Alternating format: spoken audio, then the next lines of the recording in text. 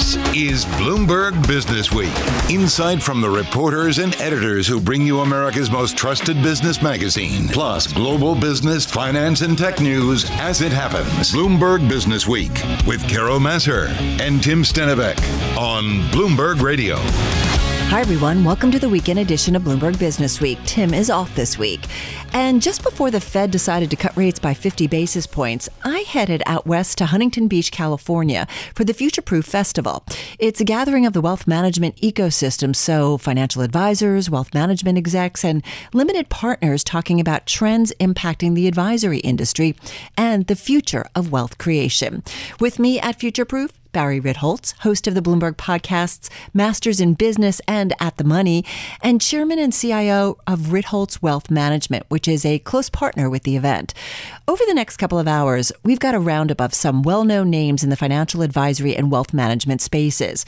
Among them, Sarah Malik. She is CIO at Nuveen, one of the world's largest investment managers, plus two members of the JP Morgan Asset Management's team, including the chief global market strategist, David Kelly, who weighs in on the mood of investors. Also, how about an academic approach to investing shaped by a handful of Nobel laureates? That's what they do at Dimensional Investing. We'll hear more. And we've got a check on the pulse of private credit with Alona Gornick. She is senior investment strategist at Churchill Asset Management. Keep in mind, these interviews all happening ahead of that Wednesday Fed decision. And so with that in mind, we begin this hour with a new survey of Bloomberg Terminal subscribers showing a Kamala Harris victory in November's U.S. presidential election is seen as better for treasuries and worse for stocks than a win for Donald Trump. So weighing in on all of this, Priya Misra, portfolio manager of global fixed income, currency, and commodities at JP Morgan Asset Management, who joined us at Future Proof. So we're all definitely thinking about the elections. It's a big election. It's a very close election. But I'll make a couple of points. The presidency is clearly extremely important, but Congress is very important to get a lot of things done, or not done, because the 2017 tax cuts are likely to expire if Congress doesn't do anything. So beyond the presidency, we're looking at the Senate races, the House races. So the entirety of the election is going to be important. Secondly, there's a lot of policies that are up in the air, right from tariff, immigration, regulation. I talked about taxes, spending. I think it may be a little simplistic to say that one outcome is necessarily good for the economy or good for markets. I think we also have this deficit issue, which is out there. For either of them, exactly. Whether it's spending or it's taxes or tariffs, they all have fiscal implications. I mean, what I'll say is, as I manage our portfolio, is we're not positioned for one way or the other. It really, from a risk-reward standpoint, given that the election is won by not a lot, 40,000 votes or 100,000 votes, we're talking not about a very clear divide here. So I would say it's best not to position before the election, to see the election outcome and then to see what policies are prioritized. Is it going to be taxes first? Is it tariffs first, which is going to have a very different implication? There's also, so I would say when we look at the election and the outcome on markets, I look at the impact on growth and inflation. I look at the impact on the deficit. And then what I really hope is Fed independence remains, but that is, I don't think we should take that for granted. Is there any impact there? Because that's going to have an impact on treasuries as a safe haven, the dollar as a safe haven. These are all things which require an independent central bank. So there's a lot, but I would say... You really did say Fed independence. You really are concerned. I am a little concerned. Wow. I mean, we've seen this little bit before, and I think now with the fact that, the Fed was late in hiking rates, are they going to be late in cutting rates? They're about to embark on a cutting cycle.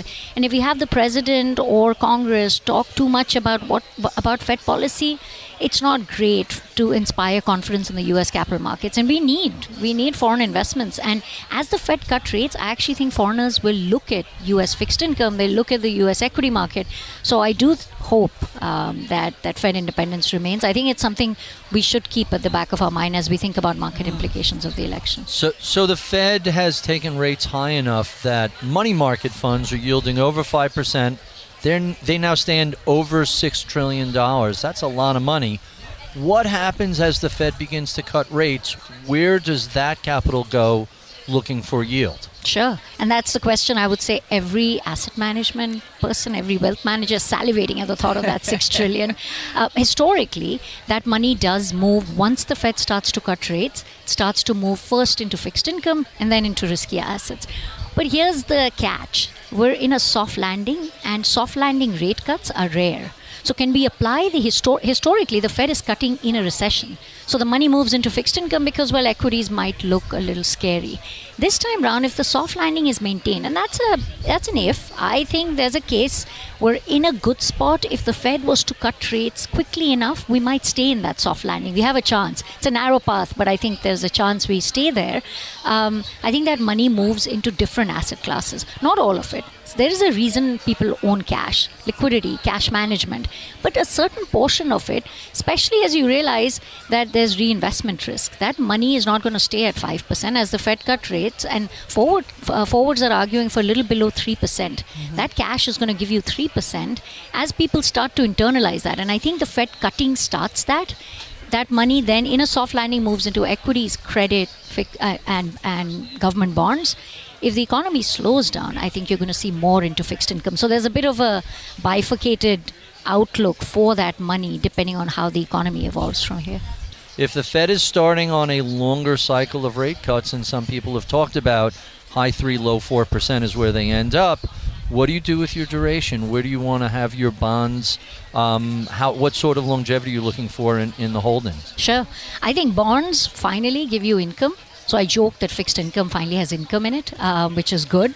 Real income. Not only are you getting that nominal income, but net of inflation, you're actually earning real returns. The other thing bonds are giving you is diversification, which you talked about 22. It was the opposite of diversification because risk assets struggled and bonds struggled.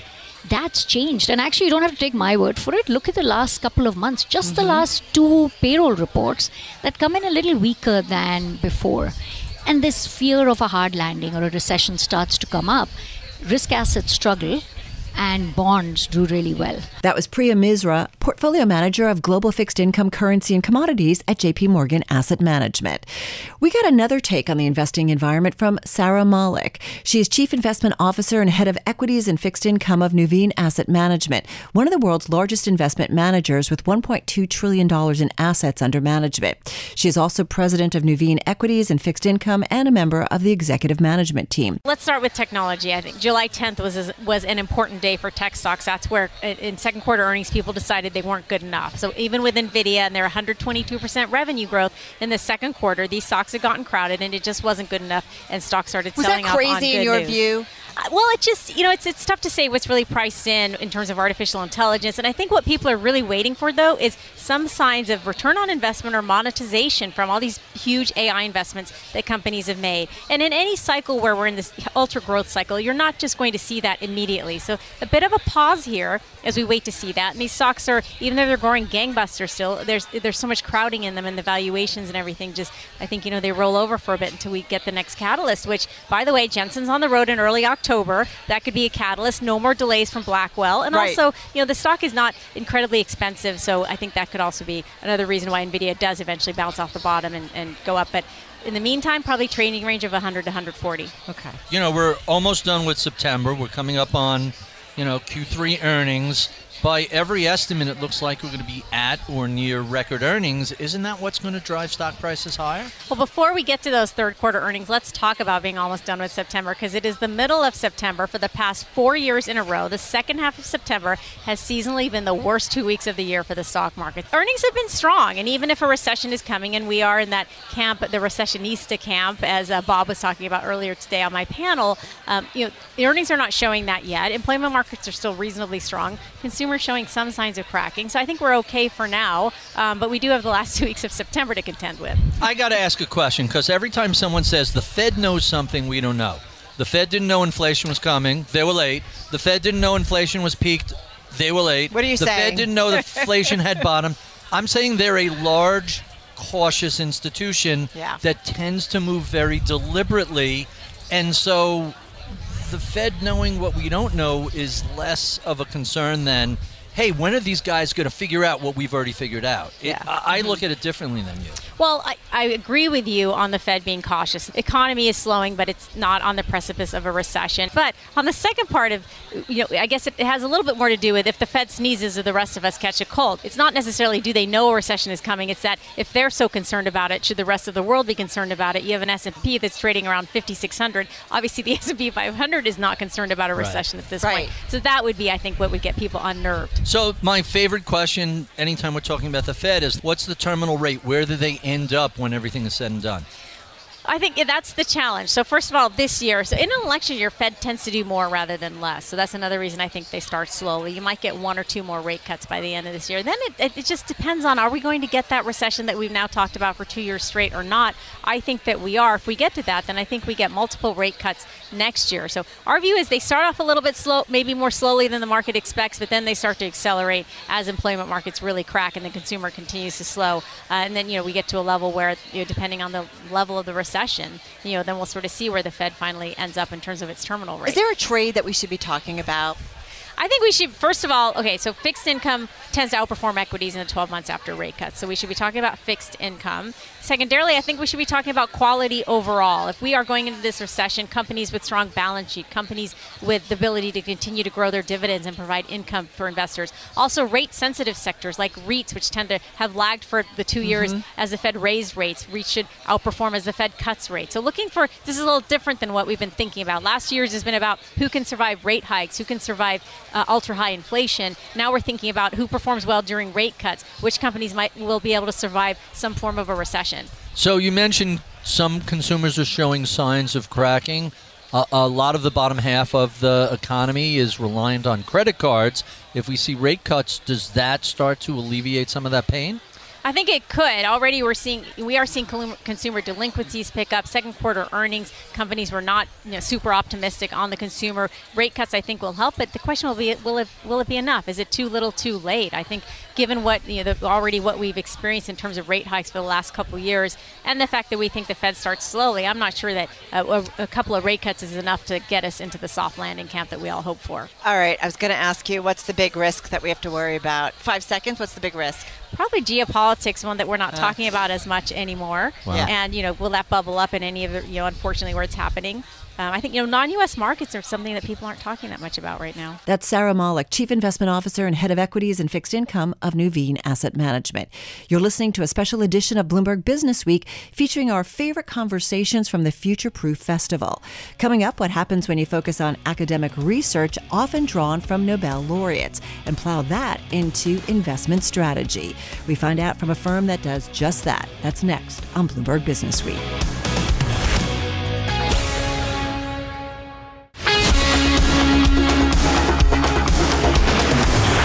This is Bloomberg Businessweek with Carol Massar and Tim Stenovec from Bloomberg Radio.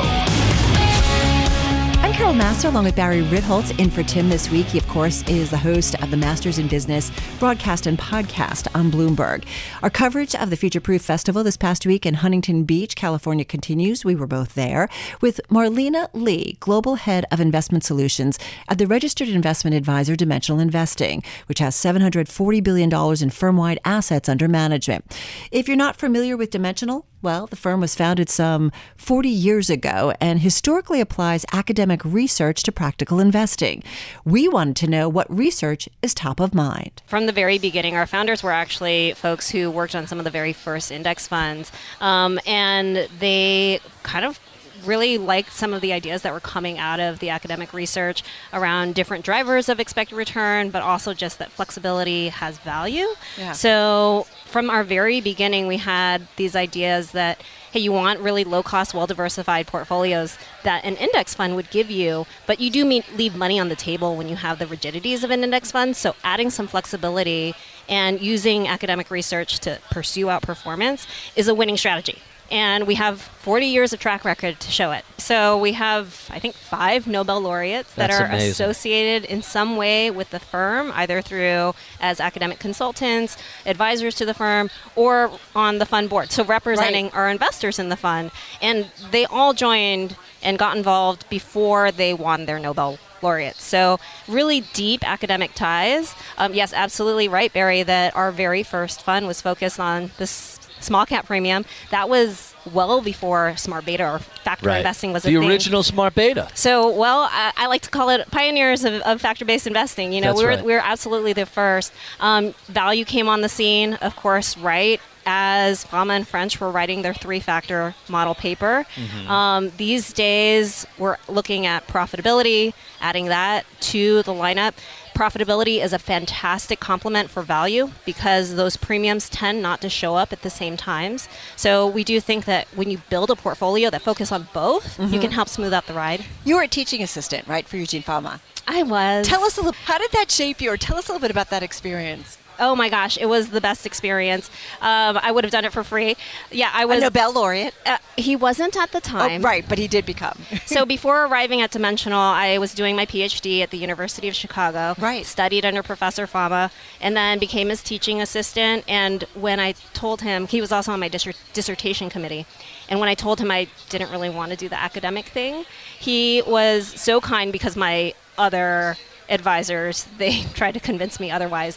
But Fama, he connected me to Dimensional, and it's such a perfect fit because I got to continue focusing on this academic research that I had spent 5 years of my life learning and studying, and instead being able to apply it and helping to explain it to investors who deeply care, because it does help understanding the research just leads to a better investment outcome. I think if you understand that there's a more robust, a better way to pursue higher returns than stock picking or trying to time the markets. And just the confidence that it gives someone to be a long-term disciplined investor, which I think is really important, to be able to stick with market downturns and especially in an environment where trades move so quickly and react to day-to-day news events, whether it's company stock specific or just macro specific, that when you really understand the deep research behind something, right, you can have a lot more conviction behind an investment, whether to buy or sell. Yeah, absolutely. I think that most investors are investing for decades. Yeah. And we should have a decade-long investment horizon, and the research speaks to decades-long of patterns and data, as opposed to like what's going to happen tomorrow or what's going to happen in the next few months. You're essentially an academic at heart. What's the most interesting new research you're finding that might eventually become some form of real-life application of theory? Well, there's always little improvements that we can make, but I would say profitability was the last really big one. Some people might think of it as quality, and once you capture profitability, a lot of those other variables, they're not important for explaining over returns. revenue growth. Well, revenue growth. So it's just so funny. We talk so much about the importance of like growing your business, because profitability, right? Profits you can play around with. Well, let's back it up and just talk about why profitability should help explain returns in the first place. When you invest in a company, you get future cash flows, and it's all discounted back to a price today. That's the stock price.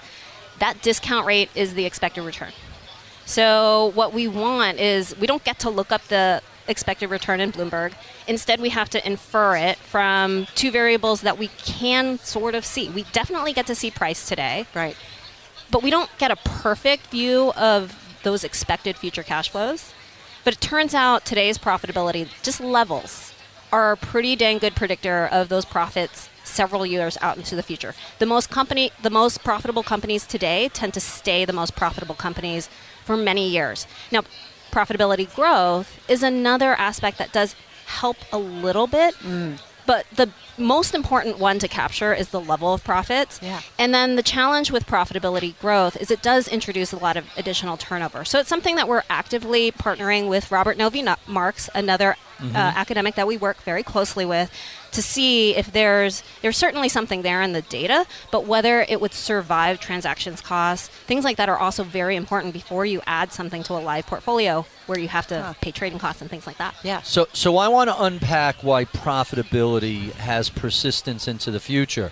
And what's so different from just profits, because most people think of PE as their measure, but profitability means it's a company that sometimes has a moat and a strategic advantage, that they're not carrying a lot of debt that can eventually eat into future profits. What other elements are you looking at that explain why profitability tends to persist out into the distance? That's a fantastic question, Barry, because actually across a lot of different measures of profitability, you see that companies with higher profitability have higher returns than companies with low profitability. You can look at a very top line number like revenues. You can look at net income, so at the very bottom.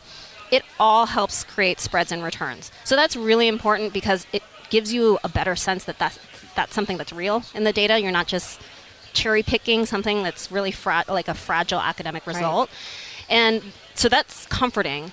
What we end up using in our portfolios, we call operating profitability, because we want something that's going to predict future profitability. So you don't want things that are super variable year to year or one-time events.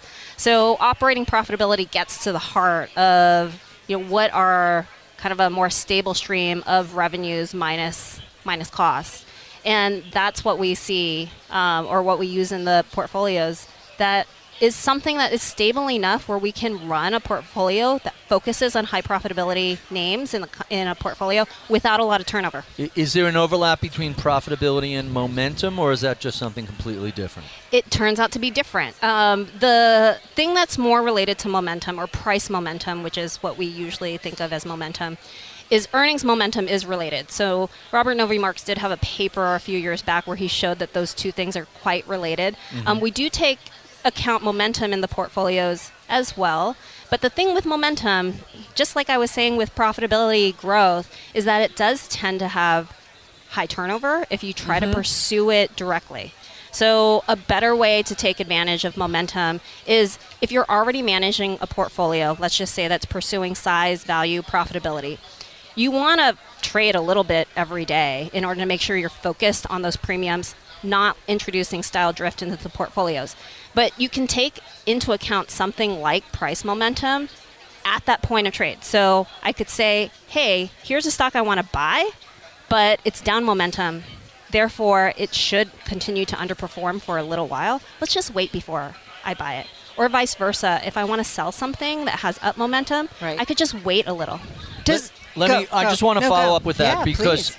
I understand the way we use dimensional funds in our shop. Yeah. I understand the way they operate, but I want you to clarify something because I don't want people to misunderstand what you said. It's not that you think you have to trade every day for the sake of trading. The way I know the way you guys have run various funds are, you are opportunistically looking for your time and place to pick up specific things. Mm-hmm. And it's not like, hey, let's go trade today. It's let's see if anything that's on our buy list that we're looking to accumulate has become a more attractive price point. Am I doing that any justice? So great. That's absolutely right. When I say we look to trade every day, the turnover in our portfolios is very low. So a core portfolio might have something in the high single digits. Mm-hmm. A higher, more narrow portfolio, like a small value portfolio, for example, might be somewhere between 20 to 30% turnover. Just to translate that, a 25% annualized turnover means when I buy a stock, I expect to hold it for 4 years. So it's a long holding period, which we think is really important because as you're incurring trading costs, you can spread that across a long holding period. But the daily rebalancing also just gives us a lot of flexibility. So those are index-like levels of turnover, like passive indices like level of turnover. Right. But whereas an index might try to drive all of that turnover into defined reconstitution dates, 1 to 4 times per year, we can spread it across 220 trading days a year, which makes it really easy to control trading costs. Marlena, does the macro play into this?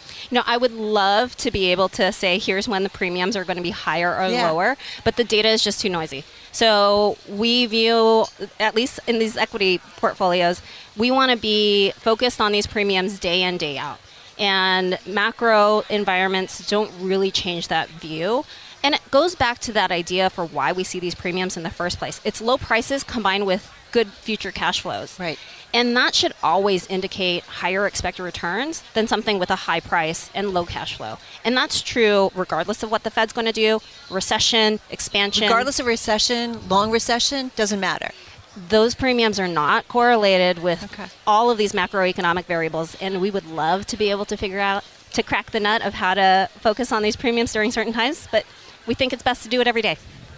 Really interesting. Very cool stuff. In a nutshell, 10 seconds. The market environment, an interesting one, a hard one, a complex one. How would you describe it? It's always complex. It's always changing. No, that's an easy answer. It is easy. But I do think that when you have a long-term view... Right now, today, it doesn't matter. Or what? It doesn't matter. Like, we're going to be positioned on these premiums, regardless of, and that's part of why our clients like us, because they know what to expect from us. That was Marlena Lee, Global Head of Investment Solutions at the Registered Investment Advisor, Dimensional Investing. Our coverage of the Future Proof Investival this past week continues. Still to come, the often cited and fast-growing $1.7 trillion private credit market, and what cracks, if any, are showing up. We'll check in with Alona Gornick at Churchill Asset Management. Churchill, it is the more than $50 billion private capital affiliate of Nuveen, providing financing solutions to middle market private equity firms and their portfolio companies across the capital structure. You're listening to a special edition of Bloomberg Businessweek. This is Bloomberg.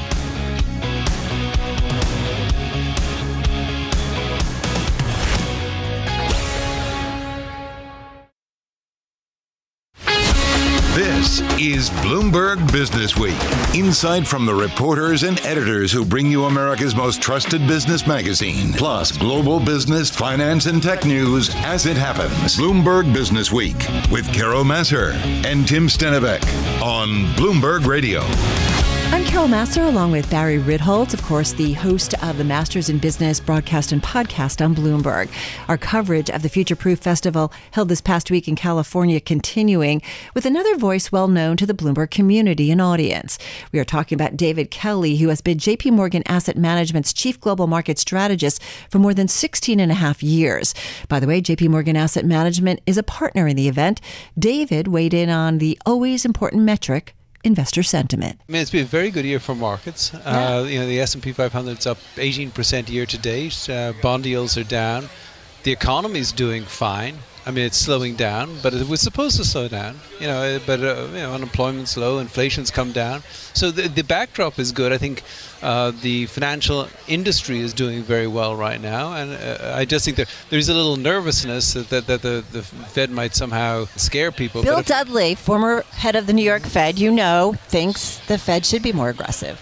I think that they should have done it probably already. Well, I agree that they should have started cutting earlier. Yes. But bringing interest rates down is like lowering a piano down from the fourth floor of a building. You need to do it slowly and carefully. And what I think the Fed misses is the fact that initially you cut rates, you hurt the economy. Why is that? Because, you talk about long and variable lags. There are three very bad things that happen when the Fed cuts. And first of all, you squeeze the interest income of all those American consumers who got money in money market funds, particularly older Americans. Second of all, the thing that's going to immediately happen is on programs like this and all over America, people are going to say, what are they so scared about? Right. They must see a recession. They're looking at all these numbers. So if I'm going to hire somebody, maybe I wait a while. If I was going to buy a car, maybe I should put that off. And so people want to wait and see. The third thing that happens, which is terrible, is you're thinking about taking out a mortgage. You're going to take out a mortgage today, you want to wait a while. I think I'll wait a while, right? The problem is they don't get this. I wish I could get people to understand this. There is a J-curve effect. You actually hurt the economy before you help it. And that's what, frankly, Bill Dudley doesn't get. That's what all the people who are calling for aggressive cutting don't get. This economy is fine. Don't mess with it. Take rates down slowly. There's nothing going on over here. Don't ignore it. Slight adjustment is just what you're take saying. It down. It's a fine economy. It's like when you're working on somebody's back, right? You don't just jam it in. They're like, it's like medieval medicine. I mean, the most dangerous thing is when you're told the doctor's going to come to cure you because they'll probably kill you. I mean, just amputation, lay off. Right? Just lay off. So let's take this down a couple of months. It feels like they're way behind the curve. Where do they end up? Where do you see this going by the first quarter of next year? Well, I don't think they're way behind the curve. I don't think they should have pushed rates up as high as they did. I think they should have started earlier. But let's not overestimate the importance of all this for the economy. The rates are too high because the economy is basically a good place. And you need to gradually bring rates down to a normal level. I think normal is probably 3.5% to 4% of the federal funds rate. You need to gradually do that. They don't need to do this aggressively. The damage they did by pushing rates up too high has already been done, but bringing it down too fast will actually make the problem worse. Recession off the table at this point, David? Recession is never off the table. But what I'll say is we're not going to get an endogenous recession. In other words, it's not something that's built in the system right now. Some external shock. It's got to be an external shock. I mean, I'm looking at numbers. So do you rule out external shocks? No, of course we're going to, the history of the 21st century is nothing but external shocks. I mean, that's what happens. That's true. And eventually that'll get us. But it is important to realize that the traditional business cycle, that stress is already behind us. The point at which high interest rates cause a collapse in investments, there has been no collapse in investment spending. There's been no collapse in GDP growth either, by the way. GDP is up 3.1% year over year. In the second quarter, we think we'll get about 2% in the third quarter. So there's really no particular problem there. That's David Kelly, Chief Global Market Strategist at JP Morgan Asset Management. Well, we talk a lot about private credit here at Bloomberg. Just last month, Bloomberg News out with a story noting how the $1.7 trillion private credit industry has grown rapidly in the past few years as higher rates forced buyout firms to look further afield for funding while traditional lenders pulled back. Banks have become more competitive in recent months as they try to retain leveraged loan market share. In response, credit funds started pushing their pricing down, raising concerns about a potential race to the bottom. For a view on whether that is indeed happening, we turn to Alona Gornick, Managing Director and Senior Investment Strategist at Churchill Asset Management, which, as we like to remind our audience, is the more than $50 billion private capital affiliate of Nuveen, providing customized financing solutions to middle market private equity firms and their portfolio companies across the capital structure. Sure, it's been a really interesting competitive landscape. As we think about the different segments of the middle market, I feel like they are individually each facing this sort of bank pressure in a very different way. I think a lot of the activity you're talking about is largely hitting that upper middle market segment, which makes a lot of sense for corporate borrowers of the size that banks really want to attract. In the core middle market where Churchill's focus, we generally see a little bit less of that bank interaction or bank threat, if you will, in that same traditional sense. But generally what we are seeing is a little bit more competition for the most part, with some upper middle market direct lenders somewhat coming down market, given there isn't as much activity that they can pursue in that upper middle market, or a little bit more of a competitive threat. They might want to expand their wings, if you will. But there are ways in the core middle market where we can really expand and stay disciplined and avoid some of that race to the bottom, which can come in the form of maybe tighter spreads, looser covenants to no covenants, coming down in market in terms of the size of the business, which is really where we want to stay away from. So private credit has generally been very focused on the institutional market. It really makes a lot of sense to have committed capital locked up where you can draw it down over time as a manager. But what we've seen has been incredible opportunity set in the wealth market that is just tapping the surface, right, of starting to explore private markets, private equity, private credit. But in size, the wealth market is equal in terms of the institutional market. So think about going from 0% effectively up to 5%. When you think about institutions and their exposure to private credit, they're generally anywhere between 5 to 15%. I mean, CalPERS was out, I think, last week talking about targeting 5 going to 8%, massive institution. Think about the wealth channel, getting from 0 to even 5. That's a huge untapped opportunity that we would like to meet. But to do that, we need more accessible products. It has been very difficult to think about wealth coming into a product that has a $5 million minimum. That is nowhere near what a wealth manager or an advisor can touch. So we're really focused on this market. This is a great conference to do it. There's about 2,000 advisors here. But when I think about the wealth channel, I think there's about 300,000 advisors. It's so fragmented. How is Churchill going to access this market? So we absolutely need education. We need resources. We need distribution folks on the ground all over the country. We need specialists to help with that education. And we need partners, like technology platforms like CASE and iCapital help us create funds and ultimately product development that have lower minimums, these non-traded, perpetually non-traded BDCs that allow you to come in for $2,500 instead of $5 million. And 1099's much more easy to access, really simple. Do you think investors are ready for the possibility of it having higher risk as an investment, or also having their money maybe locked up and not as liquid in these kinds of deals? I'd say the top 3 concerns, or at least hesitation points that advisors have when I'm on the road, are number 1, the liquidity risk. Right. Number 2, default risk in the asset class that they're not very familiar with. And number 3, it would generally be, accessibility. Like, how am I going to get access to this product and comfortably get it if, in fact, we are in a rate declining environment? Well, how will that impact my return picture? With liquidity, you have to really educate folks that these are ultimately not traded assets, right? We're putting it in a wrapper that affords you potentially some liquidity and a quarterly redemption, but underneath it, the assets aren't really meant to trade. So you really have to educate the client on thinking, if this is something in your portfolio that you will not touch for a very long time, enjoy current income along the way, that's what you want to really think about, and diversify the portfolio with enhanced return. I think that's what's really resonating. What's the typical lockup period? So we don't have one in these funds. In a non-traded BDC, you're actually, first 12 months, you'll have a soft lock at 98, but then after that, you can really redeem your entire amount up to a cap, where we as a manager would cap it at 5% of the NAV of the fund. For 3 years, 5 years, 7 years, what sort of expectation do you have? I think what's great with advisors is really trying to help them educate their clients about a very long-term hold here. I think what's really resonating in terms of benefits about private credit are, one, that income generation. It's incredible to think about income generation in terms of a predictable path to retirement. So if it's on your way or when you're in retirement, that is a multi-year potential investment addition to your portfolio. But if you think about the income component of that, it's very similar to fixed income and public credit, but with a really nice yield premium to it. And you were talking about this earlier. Historically, the yield premium for private credit, particularly direct lending, versus the upper kind of large corporate credit, has been anywhere between 150 to 250 basis points. That's pretty historically kind of where the average has been, around 200. Right now we're actually seeing it widen out to about 250, 265, which has been because of that comeback in the bank market.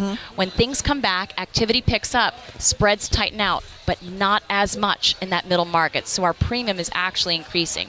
So current income is really going to be really attractive for advisors when they think about multi-year in terms of, is it 3, is it 5, is it 7, is it for the long haul? Is there any stress that you guys are seeing? I mean, I do think that there was, milk in the last couple of years and milk in this year, like the concerns about stresses in the private credit area, because we feel like that there isn't enough transparency. You know the arguments, but I'm just curious, renegotiating the terms of deals to make sure that, there's no defaults and that you can kind of see the deal through.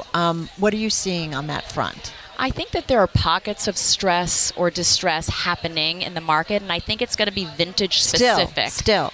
Yes, and actually showing its ugly head a little bit more so when you think about the most aggressive deals were generally done in and around the time where we saw massive recovery post-COVID, a la 2021. Valuations were really high, really fantastic software, healthcare services businesses were getting bought for, double-digit multiples, and along with that came a pretty heavy dose of leverage. Pretty easy kind of money, very low to no covenants. It's that which we're seeing. If you had any issue before COVID and now in an interest rate environment that's been twice as high as it was 2 years ago, you're going to feel a little bit of pain right now. So we're starting to see a little bit of that unfold. So that stress, those cracks, but I'd say it isn't broad-based across all of private credit. I'd say it's sort of isolated to vintages and then even certain parts of the market where you took a little too much leverage than the business should be able to handle. That's Alona Gornick, Managing Director, Senior Investment Strategist at Churchill Asset Management. And that wraps up our first hour of the weekend edition of Bloomberg Businessweek from Bloomberg Radio.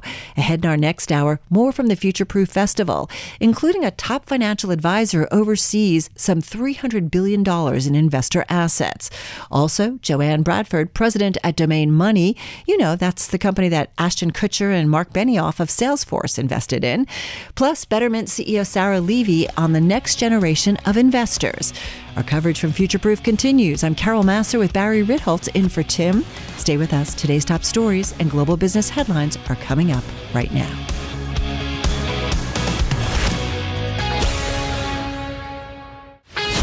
This is Bloomberg Businessweek. Insight from the reporters and editors who bring you America's most trusted business magazine. Plus, global business, finance, and tech news as it happens. Bloomberg Businessweek with Carol Massar and Tim Stenovec on Bloomberg Radio. Hi, everyone. Welcome to the second hour of the weekend edition of Bloomberg Businessweek. Tim is off this week. As you know, we are highlighting our coverage of the Future Proof Festival that was held early in the week in Huntington Beach, California. The event brings together financial advisors, wealth managers, and the company executives, all involved in the wealth ecosystem to talk about the future of the business and the factors impacting investor money. With me at Future Proof, Barry Ritholtz, host of the Bloomberg podcast and broadcast Masters in Business and At the Money. He's also chairman and CIO CIO of Ritholtz Wealth Management, which is a close partner with the Futureproof event. Coming up from Futureproof in the second hour, Betterment CEO Sarah Levy, plus Peter Mallouk, who has been named as the top independent financial advisor in America by Barron's for several years in a row, and a residential real estate play by one fintech entrepreneur who left London for the sunny west coast of the United States. Let's get it going, though, with Joanne Bradford. She is president and chief money officer at Domain Money, which was founded in 2022 by Adam Dell, former head of product at Marcus by Goldman Sachs. The financial advisory firm handles everything from real estate and retirement planning to education planning, tax strategy, and more. Joanne's background includes executive roles as president of Honey, COO of SoFi, chief revenue officer at Microsoft, and head of partnerships at Pinterest. I do two things here. I advise a company called Wealth.com, and they announced a $30 million Series A led by Google Ventures and Citi. Congratulations. Which was exciting, and it shows you that, like, hey, look, it's time for some automation and some technology and for some AI to be applied to this category, because it's sort of the last one to break. You know, I was in the advertising business, which they said it will always be sold over martinis, people to people. And this business has said the same. And I think we're sort of seeing the beginnings of that in this part of the business. Not, you know, like the Visas, MasterCards, Plaids, Stripes, those things, but actually in the wealth management side of it. So it's exciting to see that, to be a part of it. I think there are sort of two camps here, and all the people I've talked to. One is, hey, look, I'm just going to keep doing what I'm doing, and I hope that I get to the end of my career before the iceberg melts. And then there's other people that are like, no, I actually am going to try to change this.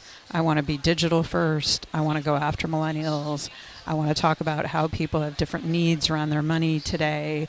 You know, so those are the two sort of camps, and I think it sort of happens in every industry, but it's clear it's playing out here. Joanne, are those two very different generations? Is it philosophical, or is it the 50 and older group is like, I'm just going to run out the clock, and the 30, 40-somethings are like, no, it's got to be digital, it's got to be technology. That's what our clients want. I think it's both the providers and the customers, right? Because, you know, I think the last conference we were at, they said, you know, in the next 10 years, a third of this industry is going to retire. And then, you know, I worked at SoFi, and we built a digital-first tool, right, where everybody wants to do everything on a device, wants to have it done, and then they still do want to know that there's human and a person that understands their values on the other side of it. I think it's happened everywhere in life except in personal wealth management. So it's finally going to show up here. But it's not, we're not quite ready for it yet. How does it change? How do you see the transformation in terms of it becoming more digital or you know, and embracing of technology? Yeah, I mean, I have a private wealth manager. I don't really want to talk to them. I just open up my Schwab every day and look at it. And then first stop opening it every day, please. I like it. Get it once a week. Good. It makes me feel good. We just had a conversation about long-term investing. Right. Every day is too much. Every day, but I look at my Amex bill every day. You want to show me your Amex bill on the credit card? Like, what did I buy? When my husband says, let's look at the Amex bill, I'm like, my husband calls it the BOD, and he's not talking about board of directors, box of the day. So he's like, a box of the day showed up for you. But what does it mean for estate planning and tax planning and educational planning? Like, how do you guys think about it? Because that's your world. Yeah. So let's talk about Domain Money for a second. So our average customer is 39 years old, makes $250,000 a year, and doesn't really want to put their money into AUM. Yeah. They have made some money. They're trying to figure it out. They might have some stock. They get a bonus, and they just don't know what to do. They're overwhelmed. They may have gotten married, may have gotten divorced, and they want some professional help. Mm-hmm. So it's a flat fee financial plan. We sell one for $2,500. We look at all your expenses. We look at all your spending. We analyze it. We use a bunch of technology, some AI. We put together a plan with a paraplanner, and then we give it back to you in a 90-minute discussion. And then we set up a discussion after that with all your to-dos and follow-ups. Well, actually, log into Zoom, your Schwab account on Zoom with you and help you change, like move that there, because that's really where people freak out, is they don't know how to do that. Our NPS score is 10 out of 10. What's NPS? Net Promoter Score. It Thank means, would you recommend it? And will you use it again? And on a 1 out of 10, that's unheard of. We get a 10. That's a perfect score. It is a perfect score, because everybody at the end of it is like, wow, you helped me, you heard me, I got value, and I know what to do. We have a $2,500 version, a $4,500 version, and a $7,500 version.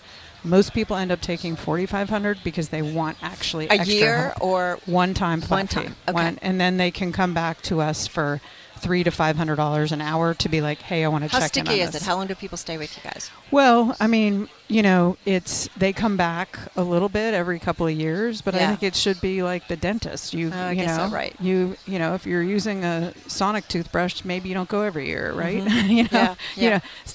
The dental industry came up with you need to go every 6 months. Like 3 times a year. They want cleanings 3 times a year. That's ridiculous. But I wonder if you can tell there's a trajectory of somebody who comes to you when they first get married, and then, or maybe they go through a divorce, they come back, and then they get married again, and then they have kids, and they have to think about college planning, and then they have to think about, retirement. So do you see that trajectory with your book? That's what I mean by there's sticky. 4 personas. There's the 29-year-old that's like, hey, I need some help here. I have a good paying job. And I like to be prepared. I call them like sharp pencil people. They're like, I want help. I'm going to hire a trainer. I'm going to go to a therapist. I'm going to have the best of everything. Check. Then the next group is like a 39-year-old that's like, I didn't do anything. And please help me catch up very fast so we can do that. The next group is a 50-year-old who is like, wow, I had something happen in my life. Health in my family, divorce, partner. I hate my career. I can't do it for the rest of my life. And I need to know, how do I get out of this? Yeah. And they want a financial plan for that. And then there's a group of people that need to help family members, where they're like, hey, I'm now the sandwich generation. I have to take care of a parent and I have to take care of a kid. And there's really not anybody that serves that, right? So real. So those like descriptions. And I listen to every conversation. I know this audience from my time at SoFi. And there's nobody really serving that market, right? Interesting. We don't tell them what product to use. We're like, use Fidelity, use Schwab, do whatever. And my entire sort of mission in life is, I don't care who you use for your financial plan. I just want you to actually have one. I don't care if you do it yourself. I don't care if you sign up for, Mrs. Dow Janes and take the course. A friend of mine the other day, she works at Apple. She has worked there for 13 years, never sold a share of stock. I said, how do you manage your money? And she said, oh, I'm taking a course on the weekends. And I said, oh, okay, great. And, she's mother of 3. She's like, I got to save for college. I have to do these things, da-da-da-da. And I'm like, well, I'm glad you have a plan, right? And she paid $3,000 for that course. And I'm like, well, you could have just paid someone to do it for you and not spent your Sundays in a course, but like whatever. I'm just happy that people are doing something, because you and I know the power of compounding, the power of starting it off, and it just really matters. And so at SoFi, I saw so many people with student loan debt. I, met thousands and thousands of people. I had dinners with them once a week. And I know this customer, and I know most people do not pay attention to their finances. So Joanne, you started out by discussing how it's digital first, there's technology driven, but what I'm really hearing from you with these 4 different categories of people are that they want somebody, a live human, to talk to and hear what their issues are. How do you marry technology with live human advice? Well, we do it all on Zoom. We have an app where they upload all their documents, makes it easy for them. We give them the report and the action items afterwards. We let them schedule all their meetings and times via technology. We follow up with them. So everything that is possible to take out of the process of friction of humans, we do, except that conversation and the review of the plan and the input and really understanding your values. Some people are like, I want adventure. Some people are like, I want a career. Some people are like, I'd like to get rid of my spouse.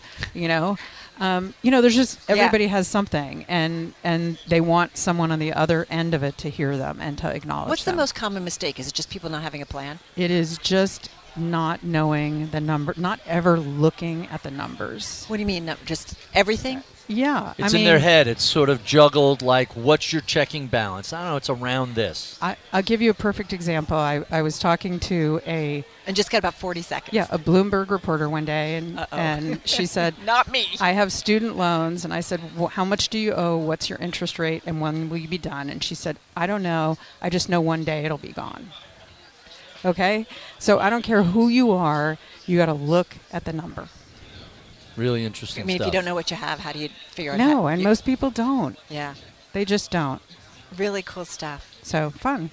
Really cool stuff. Really cool stuff. I'm kind of taking notes, going to share it with folks. I told you before she came on, she's a did. fascinating person with an amazing background, and I love how she's combined technology and human advice into one, and bringing SoFi in with the student loans on top of it. It is pretty cool, like how all the stuff you did led up to where you are. Honey, coupon code, one click coupon code. We sold it for $4 billion. There's always a tech solution. There you go. That's Joanne Bradford, President and Chief Money Officer at Domain Money. You're listening to a special edition of Bloomberg Business Week featuring our favorite conversations from the Future Proof Festival. Coming up, Betterment CEO Sarah Levy on the next generation of investors. This is Bloomberg.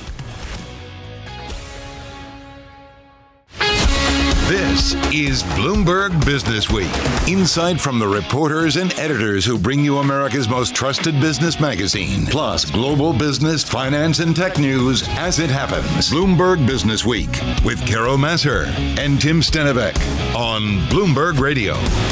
I'm Carol Massar, back with Barry Ritholtz, host of the Masters in Business podcast and broadcast on Bloomberg.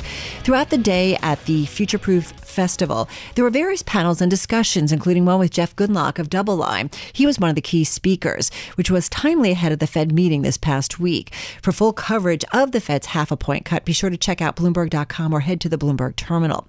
Meantime, with the Fed and the rate environment in mind, we wanted to include this next conversation from Future Proof. It was with Callie Cox, Chief Market Strategist at Ritholtz Wealth Management. It's the firm that, of course, bears Barry's name and of which he is chairman and CIO. Let's talk a little bit about how you look at the world. You're relatively young compared to old-timers like me. What is the lens that Optimistic Callie, the name of your regular publication, how do you see the world? Yeah, well, it's in the name, Barry. I like to call myself, I would say I'm an optimist. Of course, I have those risks that I see around me, and I think it's naive to be blind to risk. But in my newsletter that you mentioned, Barry, Optimistic Alley, I try to focus on the context that investors need to understand this rapid fire of information that they're reading every day. Looking back to how markets work, how they've worked in the past, what really matters for the economy. And I bring the data along with me, too. I've been an analyst for over a decade now, and I like to have numbers. Former Bloomberger. Former Bloomberger as well. This is really incestuous, a reporter in the options market, right? Yeah, which is big on data, implied volatilities. So, I like to hone in on that background, but also bring it down to an average investor level so anybody can understand how, their money works and markets work. How do you weed through the information then? I mean, there is so much information out there, but then you've got to weed through and kind of figure out what really matters. Well, I'm going to go back to my Bloomberg days. Bloomberg taught me how to do size and scope, which was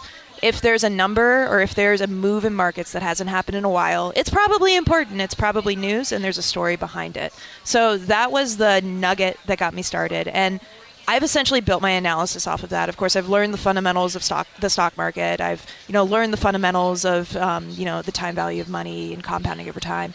But it all kind of goes back to that. If I see a weird jump in prices, if I see a weird move in data, then I dig into the story behind it, and I really hone into that journalist attitude.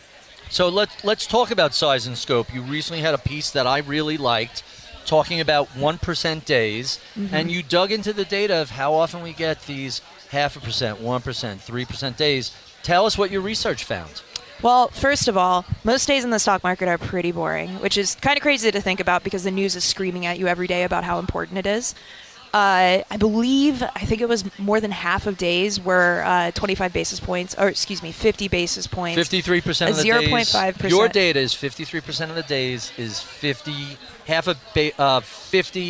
bips of 0.5% or less. Correct. Which is kind of crazy. So more than half the days, like nothing's really going on. Exactly. And stock market math is a little weird, right? I mean, when I think about percents, I think about sales, like going to a clothing store and seeing a sale. And if I saw 1% off, a 1% drop in prices, I'd be like, okay, see you tomorrow. Like, give me something a little bit better. But in the stock market, that's actually quite a big day. I mean, about 20%, less than 20% of days context are when everything. You see a 1% move. So 1% is important. And being able to provide that kind of information can really help an average investor understand those headlines that say, oh my God, the S&P fell 1%. It's important to our clients too, right, Barry? Because we get more questions, more contact with our advisors when they see those headlines and those big moves in markets. And it's our job to anticipate that and tell people in advance, hey, this is normal. So let's stay with this line.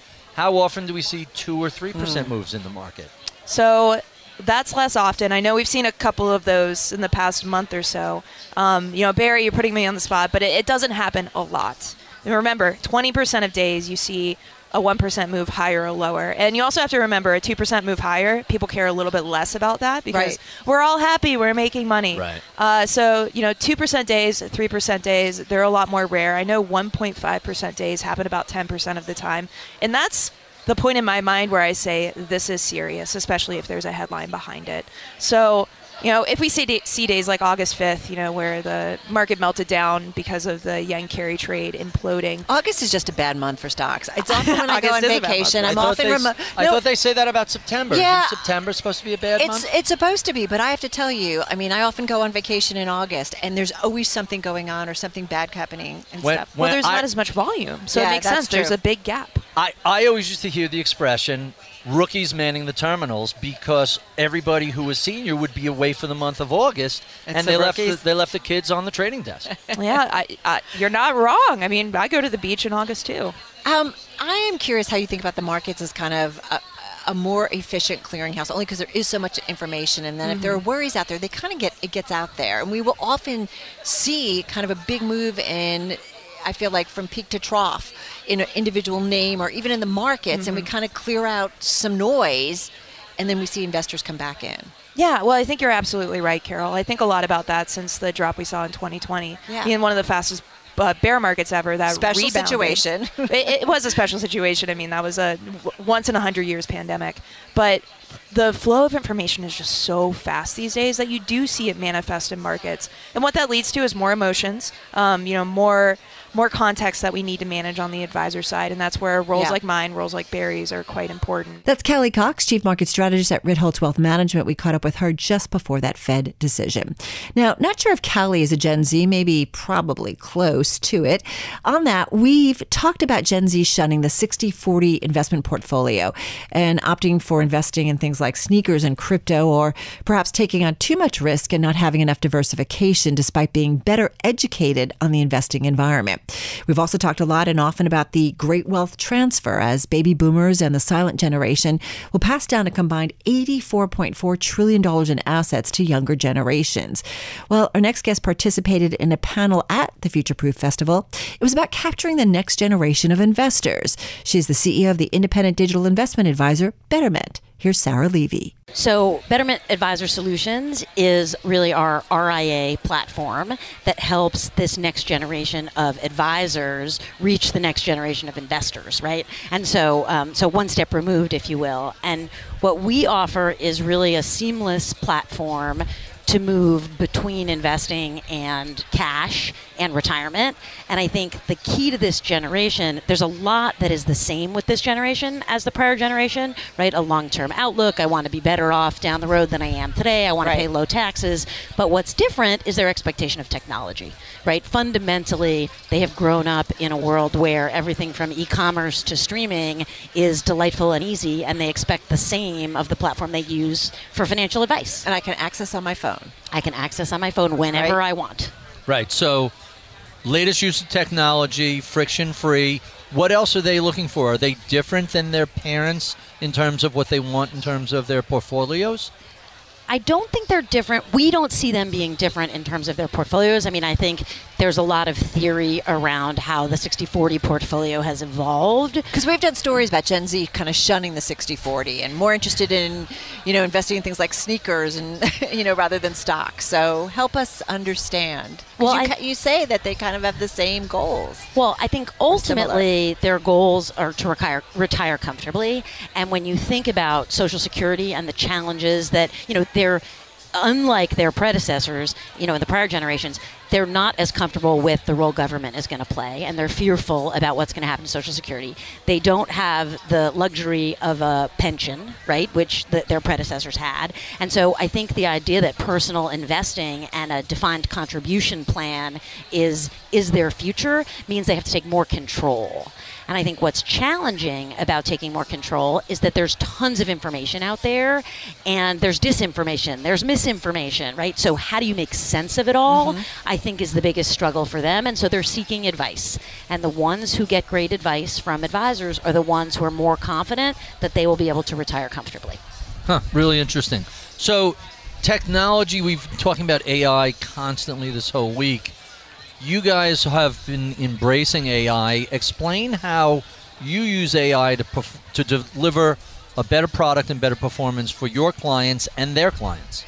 So I think of AI really as a continuum from automation. We've been delivering fantastic automation for advisors and for retail customers for a decade and a half. And AI really supercharges what we've been doing, right?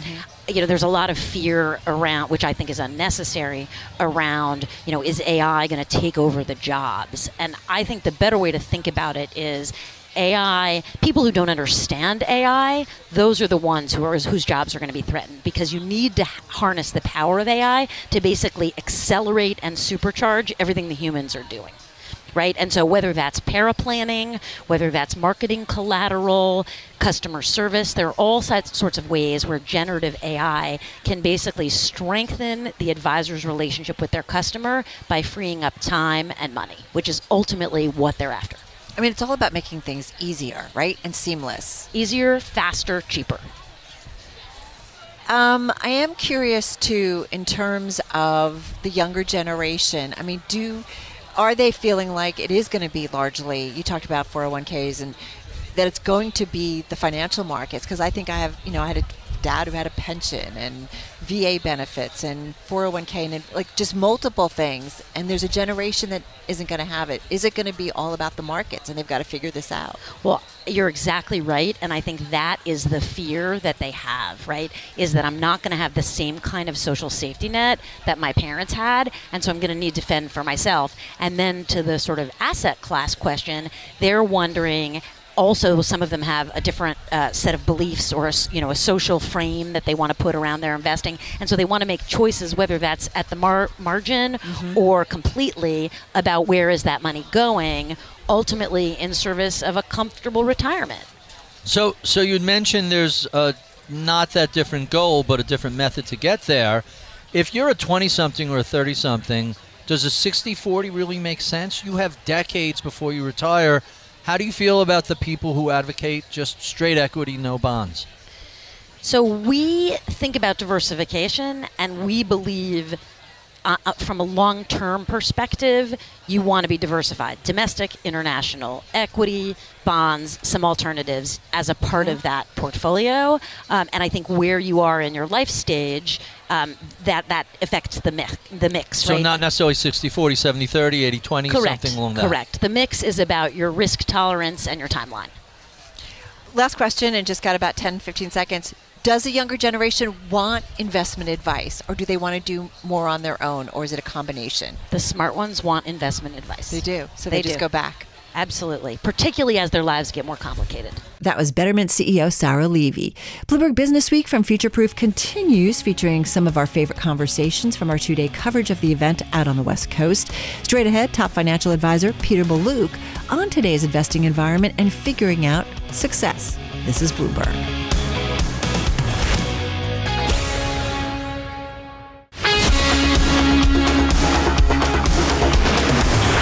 This is Bloomberg Businessweek with Carol Massar and Tim Stenovec from Bloomberg Radio.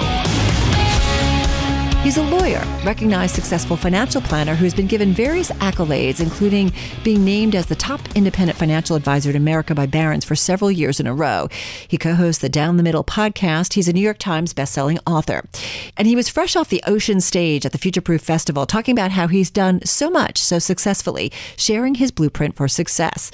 Here's Barry Ritholtz of Masters in Business on Bloomberg in my conversation with Peter Mallouk, who is president and CEO of the registered investment advisor Creative Planning, which has, as we said, been recognized as being among the top RIA firms by Barron's and the Financial Times.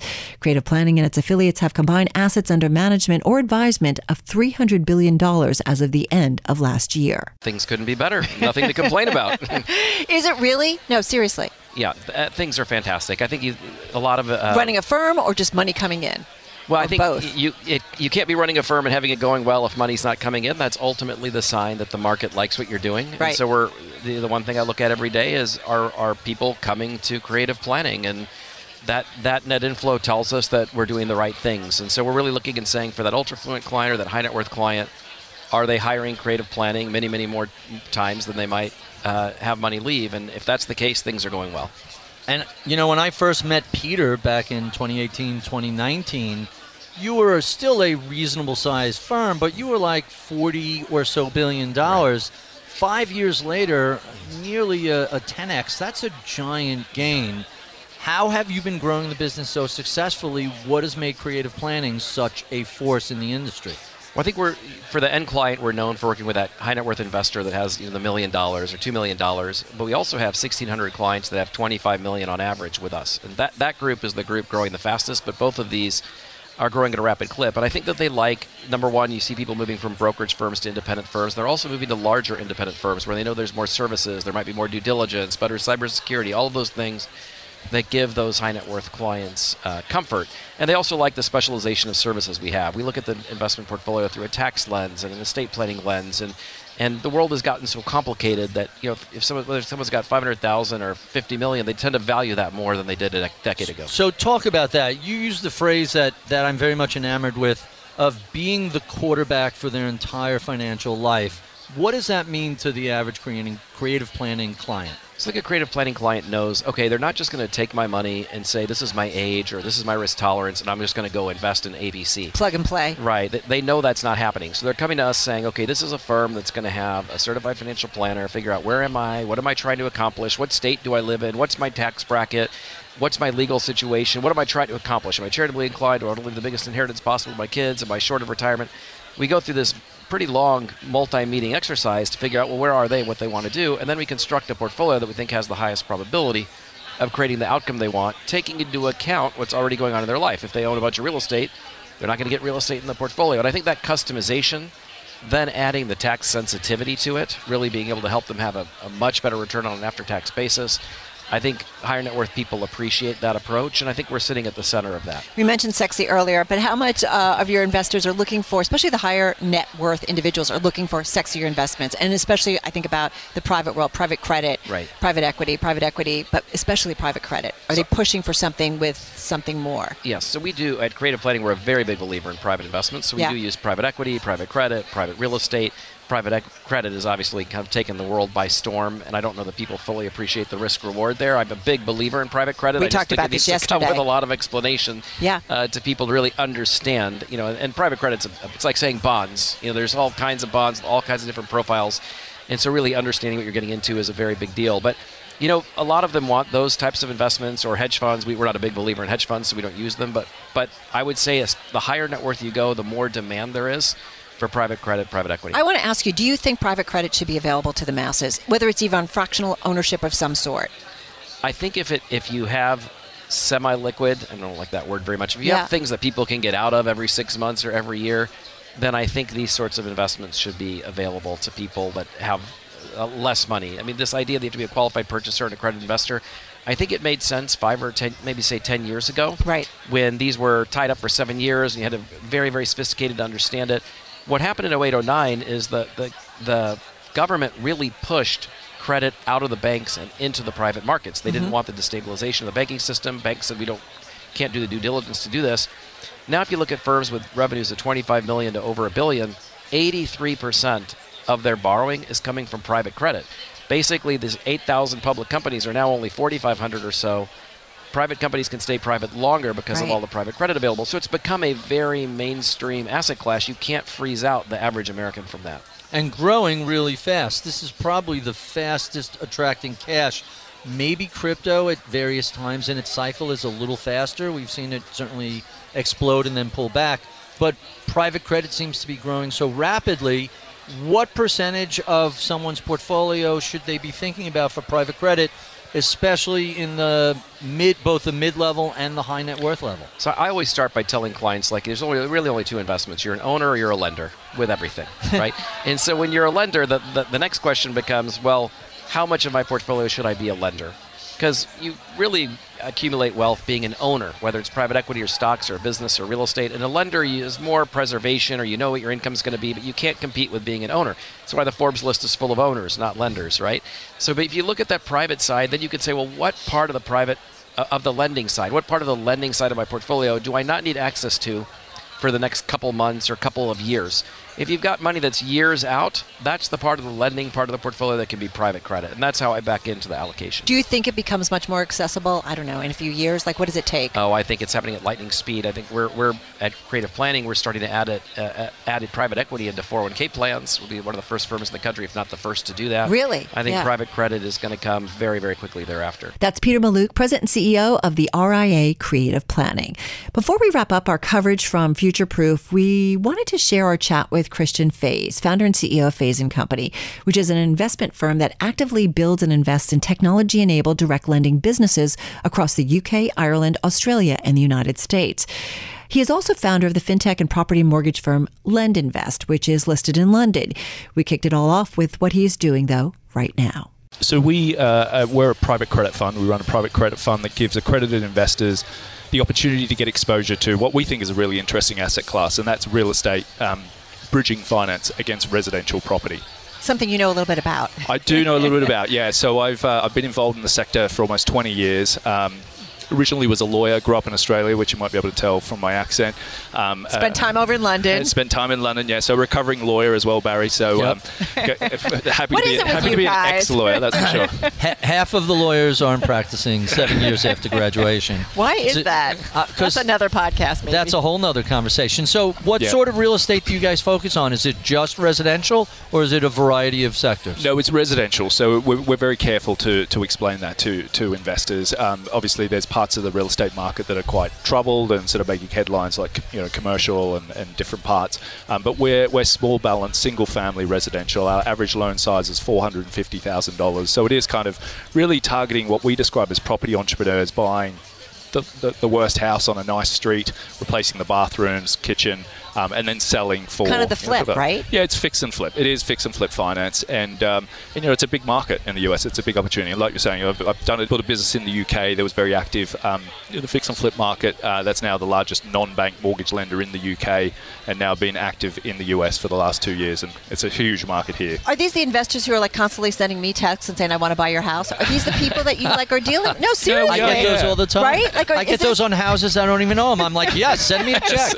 You definitely want to sell that one. Well, right. that's what I'm like, in. Here's my price, and it's like some crazy number. You want it, it's yours. But no, tell me, like, is they that are. I mean, like who I say, are you dealing with? We describe them as property entrepreneurs. I mean, I think that it's a bit of a misnomer, because a lot of people turn on the TV and see the glamorous couple, flipping houses, making lots of money, and it all looks quite easy.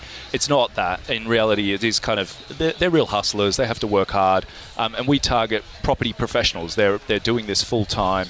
And they do it multiple times a year, so 5-10 times a year, and so they're good customers for us. Once we acquire them, we can be their funding partner of choice. They keep coming back to us, and so it's a very entrepreneurial borrower, but a great product. So my brother has been doing this for years, right? Sort of a side hustle, but he does 4 or 5 houses a year, and the conversation has always been, hey, I'm funding this primarily with my own money.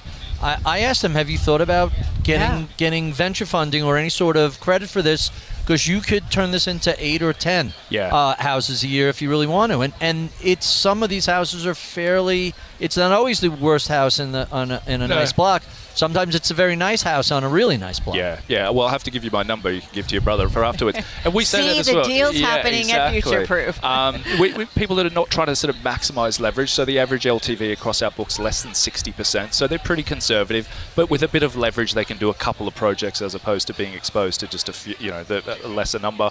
And there's a lot of tailwinds for the asset class. There's just fundamentally not enough houses being built here in the US, the same as in many parts of the world. Yeah, but that's a whole other story because it's in terms of acquisition of land, and you've got to get neighborhoods to sign on. It's not just a case of here's the money and build them. No, and sure, they will it's come. not just a funding issue, but then the other sort of addition to that is that over 60% of housing stock in the US is over 40 years old. So you do have a lot of aging stock that does need to be refurbed, and so with not enough housing stock and a lot of older stock in the market, refurbing is something that's very much needed. Something I've got to ask you though, and I'm curious about what your brother says, is that there are people who want to do projects. There aren't plumbers, there aren't electricians, there aren't contractors, and there isn't a younger generation. I have 2 contractors in the family too, but there is not a younger generation who wants to do this kind of stuff. Yeah, definitely. And I think through COVID, that's been a difficult time as well. Costs have increased. But even still. Yeah, even still. Yeah, it's tough. And also, you don't have a lot of end borrowers that want to take a 7% mortgage to buy the end product. So it's kind of a time of disruption. I kind of see that as a time of opportunity in many respects. Banks aren't active in this market. They're just not really equipped to provide the quick sort of streamlined finance that we provide. And so, so I think it's a great opportunity for investors to get a superior risk-adjusted return against what is a relatively liquid underlying asset class. That's Christian Faze, founder and CEO of Faze & Company. And that wraps up the weekend edition of Bloomberg Businessweek from Bloomberg Radio, featuring highlights from the Future Proof Festival. If you want to hear more, just head to our podcast feed. Thanks so much to Barry Ritholtz for filling in for Tim this week, and thank you so much for joining us. Be sure to tune in to Bloomberg Businessweek Monday through Friday, starting at 2 p.m. Wall Street time on Bloomberg TV, Bloomberg Radio, and on Sirius XM Channel 121. You can also listen to us on Apple CarPlay and Android Auto. It's free in the Apple App Store or on Google Play. You can also watch our daily broadcast on YouTube. Just search Bloomberg Global News. We're simulcast on Bloomberg Originals, available at Bloomberg.com/originals, and streaming platforms including Roku, Amazon Fire TV, Samsung TV Plus, and more. Find our Bloomberg Businessweek podcast at Bloomberg.com, Apple, or wherever you get your podcast. And the latest edition of the magazine available on newsstands and at Bloomberg.com and always on the Bloomberg terminal. I'm Carol Massar, along with Barry Ritholtz, in for Tim. Have a good and safe weekend, everyone. Stay with us. Today's top stories and global business headlines coming up right now.